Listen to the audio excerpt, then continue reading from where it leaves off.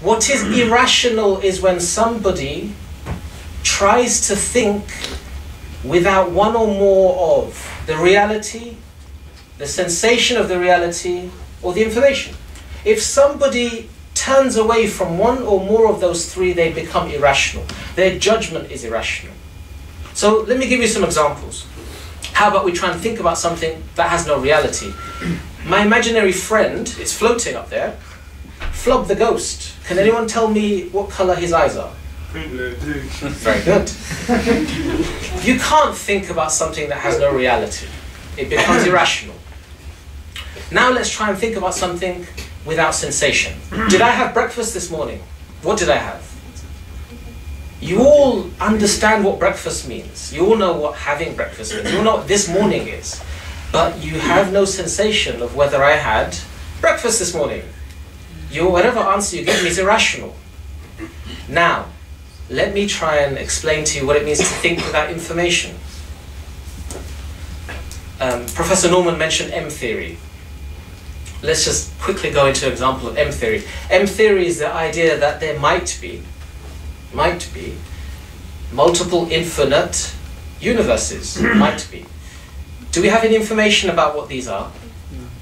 Could you tell me what's outside this universe? Can anyone tell me? Do you have any information about what's outside this universe? If there's a God, what does he look like? If the God that exists, maybe, according to Professor Norman, exists and created the very idea of creation, does he need creation? Anyone got any information on that? What about omnipotence? Can anyone explain omnipotence outside of this reality? No information becomes irrational. So, you need reality, you need sensation, you need information. That's what it means to be rational. Ignore those, you become irrational. We'll take Q&A, obviously. But now I want to use this to describe what I think is very obvious about the three statements. And I'm going to give you the three statements again. It is irrational to conclude the universe brought itself into existence. It is irrational to conclude the universe has always existed. And it is rational to conclude the universe was created by something different to it. And the reason why I've brought up these is because the first two statements are the pillars of the atheist argument.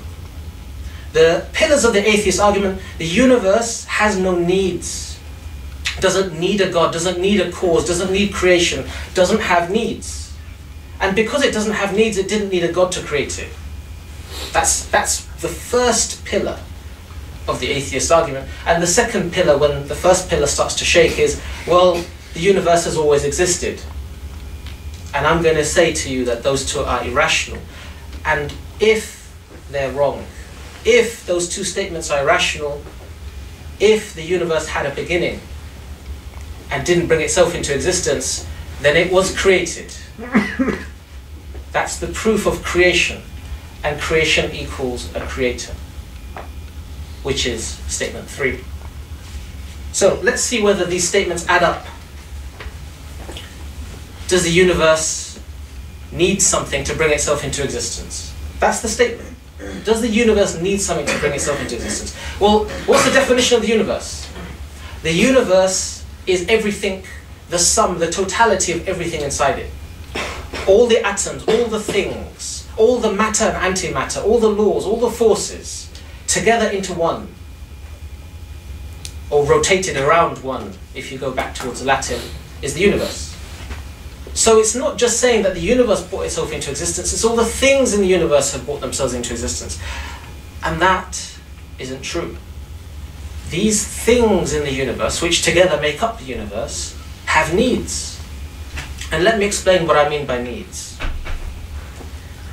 Something has a need if it has a weakness, if it has a limit, if it has a start, if it has an end, if it has a maximum amount, if it has an edge, if it has things it cannot do, if it relies on things, depends on things, if it is contingent, if it is limited, needy, and dependent. That's what I mean by needs. And something that has needs is what I want to discuss. If something has needs, it cannot come into existence before the thing it needs. So let me give you an example. Human beings, we need oxygen, right? Human beings need oxygen. Can human beings come into existence before oxygen exists? Can't. So, a human being, because it needs oxygen, cannot have brought itself into existence until oxygen exists. There's a need here. That's what I'm talking about. Now, sorry. Let me use the example of this bottle. Did this bottle bring itself into existence? Anyone? No. Now, there's many reasons why we could say it couldn't. But one of them is that it needs plastic to exist before it came into existence. Did plastic bring itself into existence? No, because it needs oil. Did oil bring itself into existence? No, because it's a fossil fuel and it needs the earth to squash the ancient plant life. Do you see there's a chain of dependencies? That means that the bottle didn't bring itself into existence, the plastic didn't bring itself into existence, the oil didn't bring itself into existence. You can keep taking this back further and further and further.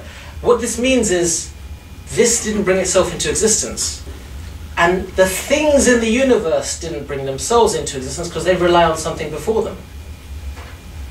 At this point, the atheists say, okay, so what if the things in the universe all need something to come into existence? Maybe that chain of dependencies goes back forever, without a beginning. Maybe there was no beginning. And so we go on to statement 2, because the atheists generally, they can't deny that things need something to exist before they can come into existence. And then we ask, can the universe have always existed? Can the universe have always existed? Well, the statement that the universe has always existed up until now, because always existed up until now means for infinity up until now, for eternity, for an endless amount of time up until now. What that means is that we're at the end of infinity. That infinity is ended somehow because we're at the end of it. That's rational, isn't it? We say, no, the universe can't always have existed up until now without beginning. It can't have.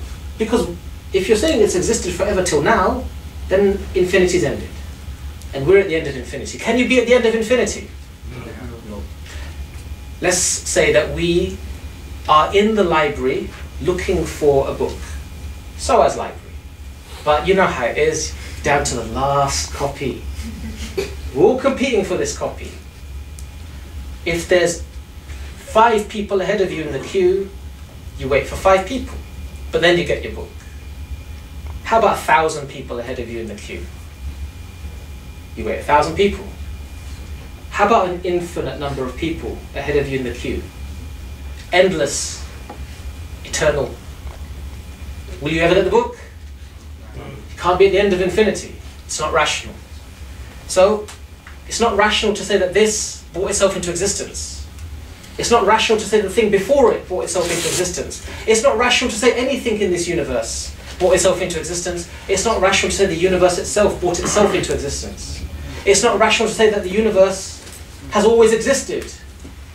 It's not rational. So what are you left with? You're left with something that didn't bring itself into existence, that had a beginning. It's rational now to say something caused it, something created it. And that's where I go to statement 3. And statement 3 is this reality, this universe, was created by something different to it. Now let me explain. This universe has dimensions, space and time, up, down, left, right, good, bad, gravity, whatever you want to say. There are constraints, there are limitations within this reality. Whatever created this reality cannot be bound by the things it made. Does that make sense to you? Whatever created this reality cannot be bound by the limitations that it placed upon its creation. If it created time, then it was existent outside of time. If it created space, it was existent outside of space. If it created the idea of shape, then it existed outside of that.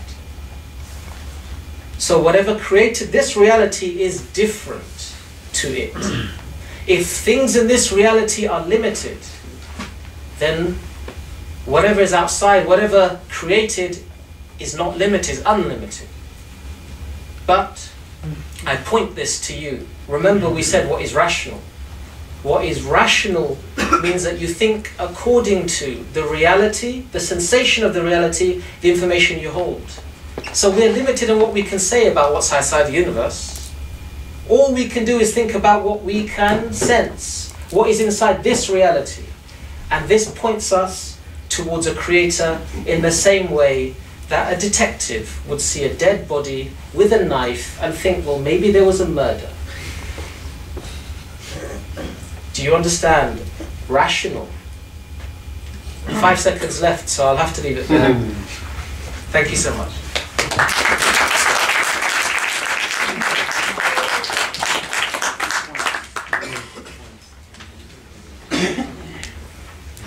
Before I do a quick summary, is it possible for the people at the side of the seats to just move in a bit to give our guests that are coming in later a bit of space? No, it'll wake you up from the lectures.